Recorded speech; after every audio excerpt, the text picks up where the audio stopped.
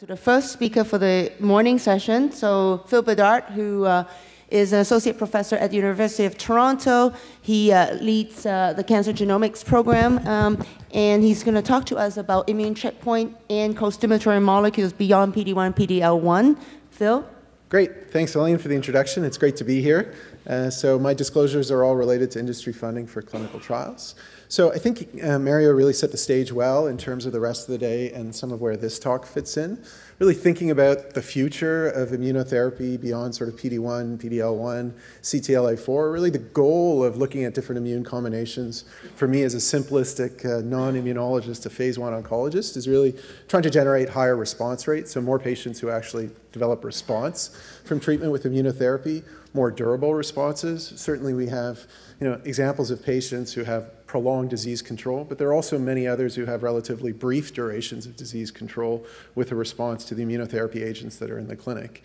And one of the things, of course, is with the CTLA-4 and PD-1, PD-L1 combination, the concerns around toxicity, particularly high-grade toxicities, which can be life-threatening. So potentially having combinations that are as active or more active with improved tolerability and fewer safety concerns. So this is the randomized study, Checkmate 67, in first-line melanoma, looking at the combination versus single-agent nivolumab. And you can see, as Mario sort of alluded to, that there's a higher response rate, sort of more durable responses in these patients. The concern, of course, as he alluded to, is the rate of high-grade adverse events, particularly with regards to colitis, which occurs in about 20% of patients or so treated with a combination that can be life-threatening, can lead to perforation, can lead to multi-organ failure, hepatitis, and also skin rash, which can be really problematic in some of these patients who are treated. And so thinking of it simplistically from the point of view of Kaplan-Meier curves, what we really want to do with combinations is to try and sort of push up the curves and have a longer tail in the curve so there are more patients, even with widely metastatic disease, who have prolonged disease control. And so there's a variety of ways that this can be done. As a sort of simplistic non-immunologist, there's different green lights in terms of things that activate the immune systems, red lights, things that put brakes on the immune system. And finding ways to try and fine-tune that and finding what the right mix is for an individual patient is really the focus of most of the studies that we're participating in at the present point in time. And so this was a review article that was recently published in Clinical Cancer Research. I think it's a nice sort of schematic. It's obviously a simplification of what occurs and what we've seen so far in terms of patients who benefit from immunotherapies and patients who don't.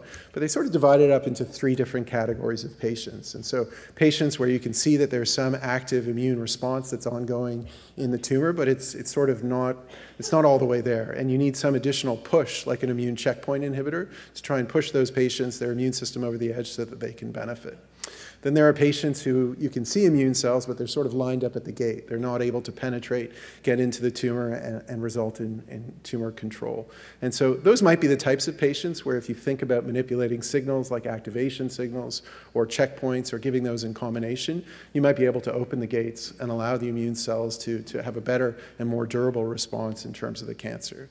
And then there are those patients where really you see nothing that's going on at the level of the immune system. They're immunologically ignorant, they're inert, and you need some sort of spark, and I think we'll hear about some of that from some of the other speakers today in terms of something to generate an immune response, and then perhaps with combinations of co-stimulatory molecules and immune checkpoint inhibitors, we might be able to take that spark in terms of what you can generate in terms of an immune response and make it a more durable type of situation where you get a sustained immune response in those tumors. And so there are a variety of different signals. Some of these are in the clinic that are being tested with different combinations, both in terms of activating signals and also in terms of inhibitory signals. So I wanted to go through some of the emerging data that's been generated in the last 6 months or a year in terms of some of these combinations together with PD-1 or PD-L1 inhibitors that have been looked at in the clinic. This was a study that was presented by Tony Tolcher at ASCO, looking at a 4-1BB inhibitor, adalimumab, it's a bit of a tongue twister, in combination with avelumab. So as Mario alluded to, 4-1BB is an important sort of immune agonist, presents an activation type of signals for T cells. And in this study, what I think is is going to be an emerging theme from some of the data that we have in the clinic, is that if you looked at this combination together with pembrolizumab at full dose, really there wasn't the same safety signal that was seen with the CTLA-4 and PD-1 combination. You know, the rate of grade 3-4 adverse events was very similar to what we see with PD-1 or PD-L1 monotherapy alone, on the order of about 5 to 10%. And so one of the big challenges is that although there was some activity that was seen in this study, you can see that there were complete and partial responses seen in a sort of smattering of different cancers, including kidney cancer, non-small cell lung cancer, small cell lung cancer. We're really at an early stage. We're talking about studies that are looking at dose escalation with small expansion cohorts, where there's a mixed basket of patients. Many of these patients hadn't received prior immunotherapy. And we know that PD-1 and PD-L1 inhibitors are active in some of these patients on their own. So trying to tease out whether or not there's a true go signal in terms of looking at the combination and figuring out which patients to do a larger randomized study is going to be one of the big challenges in the field. One of the studies that we participated in here in our phase 1 group, which was presented by my colleague Aaron Hansen at AACR, was looking at an OX40 agonist developed by Genentech. So this is another activating signal, looking at it in monotherapy. And so doses were tested up to 1,200 milligrams, looking at pharmacodynamic effects in peripheral T cells. You saw saturation at the receptor at doses as low as 40 milligrams, and 300 milligrams was selected as the dose to take forward for additional combination studies. Really, in the monotherapy study, not much was seen in terms of adverse events. There were a couple of patients with kidney cancer who responded to monotherapy. And what was interesting, and I think is an emerging theme in the field, is that in this study, while the phase 1 was ongoing with monotherapy, there was a parallel study, which we also participated in, that looked at the combination of the OX40 agonist together with atezolizumab, a PD-L1 inhibitor. So even before we had the safety profile that was well established for the monotherapy, combination data was already being generated. And this was presented by Jeff Infante at the ASCO meeting this year. Again, this study which we participated in.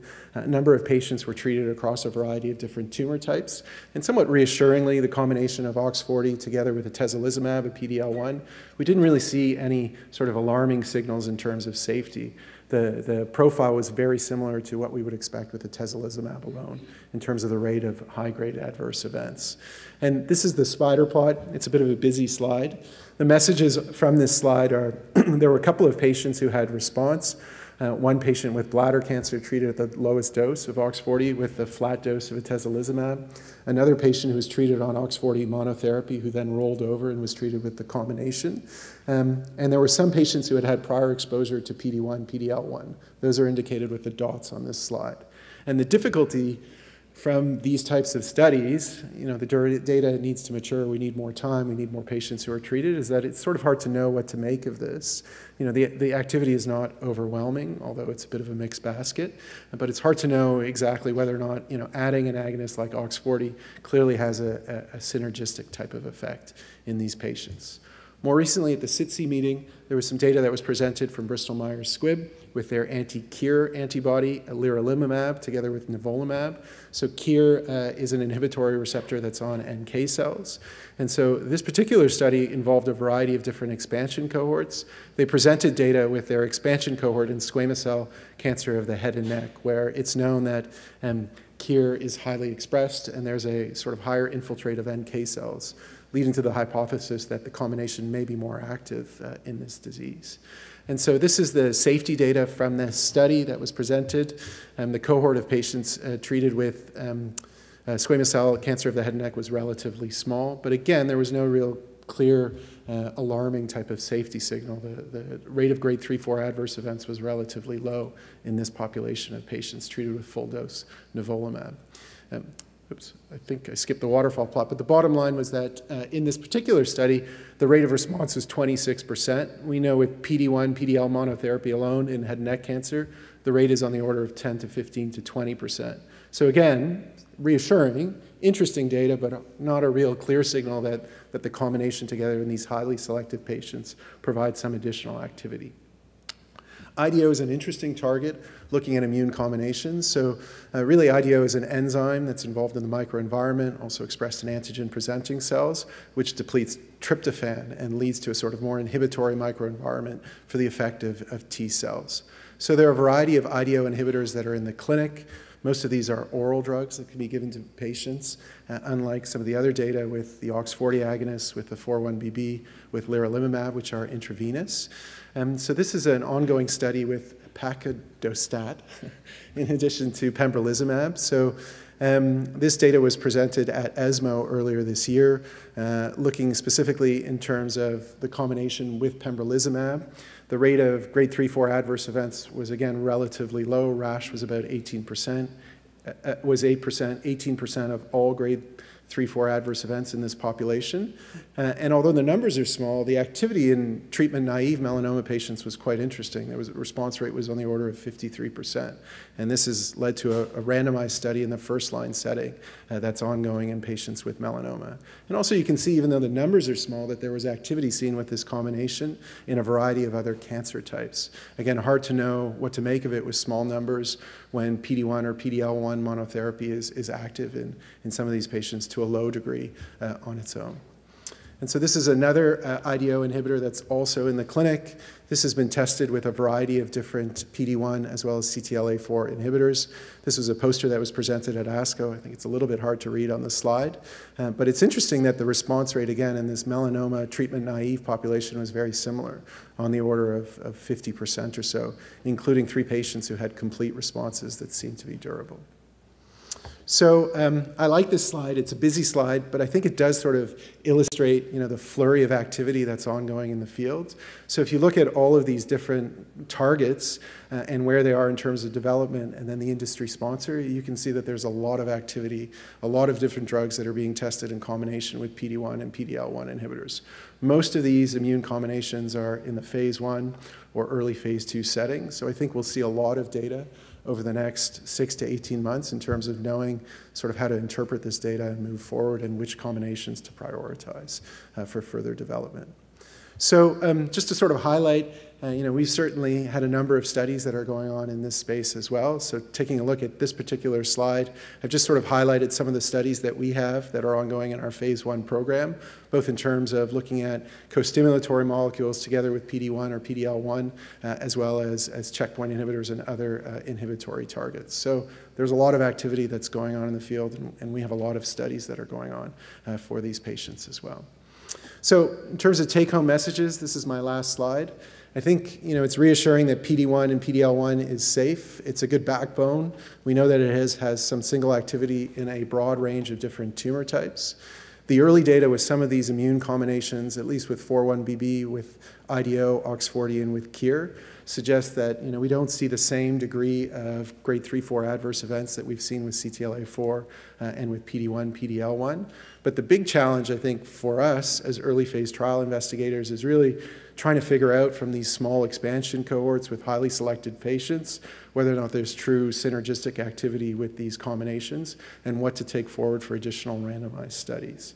And truth be told, there's more rational combinations than we can really test in terms of patient resources and resources from a clinical trials point of view. So we really need to be smart in terms of trying to figure out which combinations we should prioritize and which combinations shouldn't go further.